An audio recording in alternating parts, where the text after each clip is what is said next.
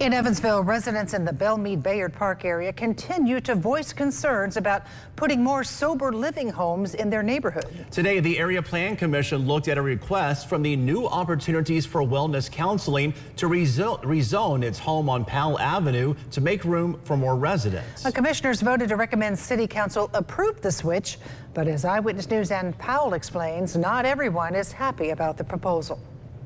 After the Area Plan Commission's recommendation, Evansville City Council has 90 days to decide on rezoning Now Counseling's request to add more residents at the sober living home on Powell Avenue. Council members will consider the proposal on July 11th.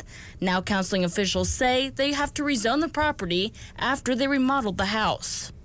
We support the effort that they're trying to do to help people, but you can't say that that is not going to have an adverse effect on a neighborhood. It's called a sober living home, a rehab house to help people recover from substance abuse. But those who live in the Bellmead-Bayard Park neighborhood are concerned. We feel that the concerns are not being considered by city officials and by the APC, City Council, and we'd like a more thorough investigation done into what this actually means for our neighborhoods. Angie Bullock and Shauna Jarboe live a few blocks away from the home and say they are worried. We're not here to bend ordinances for a for-profit business. We're here to prevent injury to the public health, safety, morals, and general welfare of the community.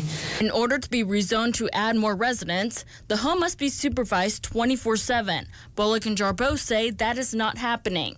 Now Counseling officials disagree and explained how its residents are being supervised to the Area Plan Commission. They're all subject to supervision. Correct. So it's not 24-hour supervision. It's random and scheduled. So you have staff that is in there at random times and you have staff that's in there on schedule. But they are supervised in some way, and they also have to go to do some program, which is also supervision. That is correct. The Evansville City Council plans to possibly vote on the recommendation in the July meeting. In Evansville and Powell, Eyewitness News.